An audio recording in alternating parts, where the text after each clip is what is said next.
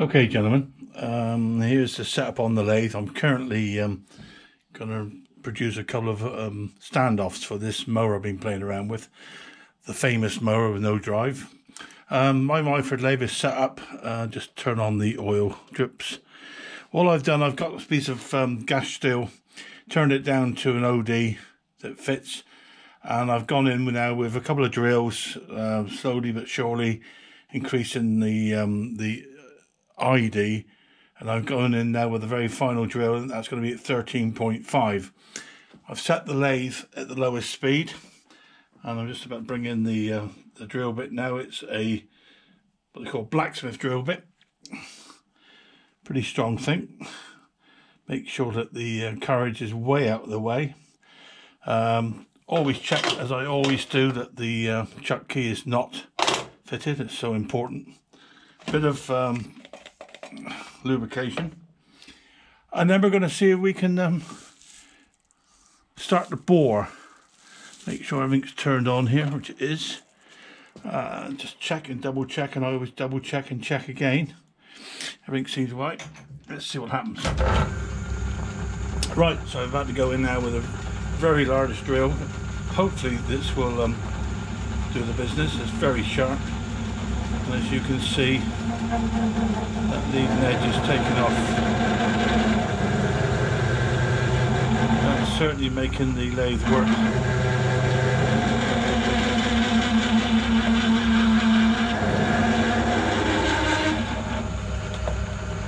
Plenty of lubrication. Slowly, catchy monkey.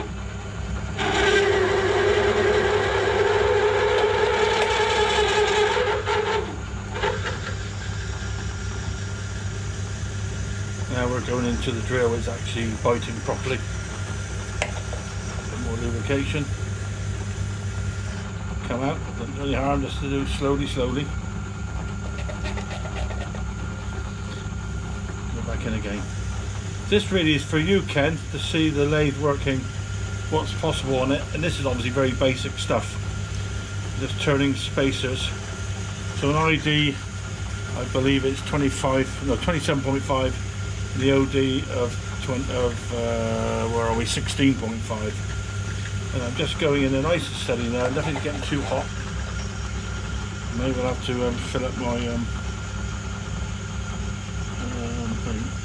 I'm actually using, well, nothing in there, funnily enough. Let's just stop a minute and get myself some more. There we go. Get myself some more lubricant. Never ever leave a lathe running. Walk away with it, get some more lubricant, bear with me.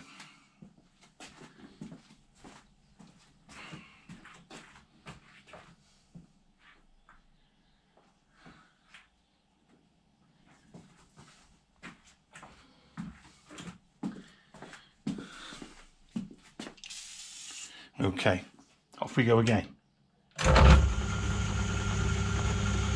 Here we go. There's a bit more lubricant on. I use WD-40, rightly or wrongly, but it seems to do the trick. And of course it's nice and easy to use with a spray.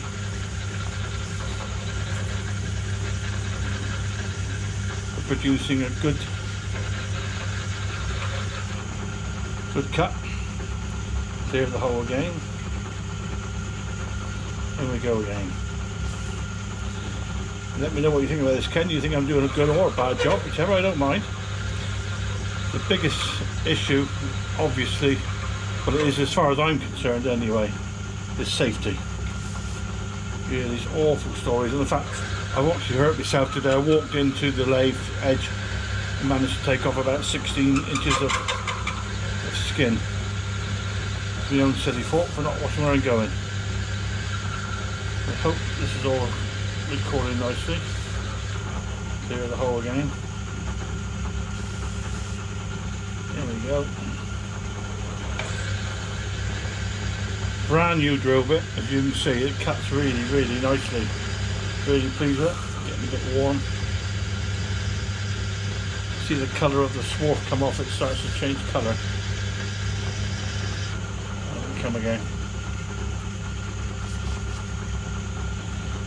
Now I'm looking to make two 10mm insert, so I'll need to measure in a moment just to see how far we've got.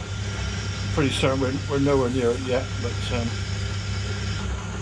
we will just pull the drill back now. Stop the lathe, pull the drill back,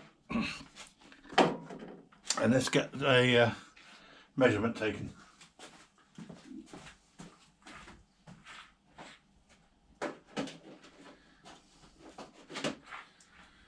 Now obviously I want two 10mm spacers, but I'll need to allow for the cut-off tool. So let's just see what we've got at the moment. And it's not a rocket engine. At the moment I've got 26mm depth hole, which is probably enough, but I'm going to go in a bit further just to make doubly sure, because you know, measure once, cut twice, and all the rest of it. I know that's back to front, I know. Here we go again. Leave the drill in, lock it off. Here we go. So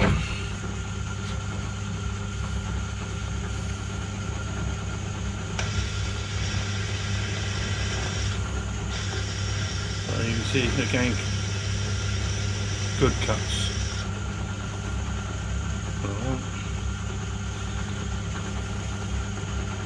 Now I can actually afford to go in quite a way, because the workpiece is actually chucked in quite a long way. In fact, it's chucked in as far as it would go. So I'm not bothering about bottoming out the drill bit,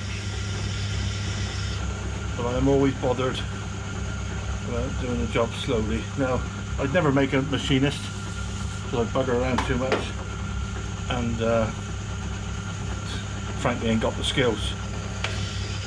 But there we go. Now I think possibly we were okay there. Now I'm going to pull away from there now, and I'm going to measure again and just see where we are. Remember I said I wanted 10mm times 2, so cut off to come.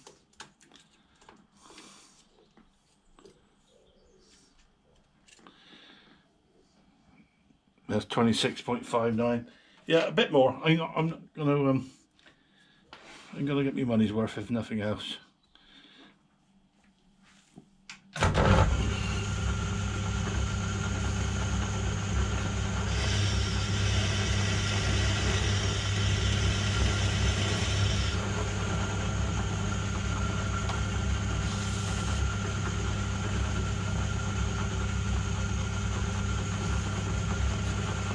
Sorry if the audio's a bit slow, but I'm actually concentrating on what I'm doing here. Anyway, apart from that, you can see what I'm doing here. Never get your hands in there. I mean, I see people using a brush to clear the work, like so. Always worries me to get caught up in it, but people do, and they're far cleverer at this job than I am.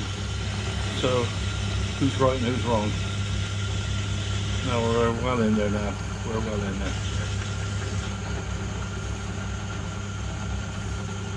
See how the tines get clogged.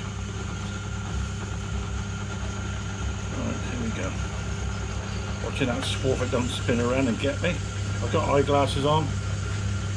Now that to me, I've actually bottomed out now. I can feel myself bottomed out. So that's as far as I want to go. Went to the bottom of the pilot hole. Lock off, shut down. Let's have a look.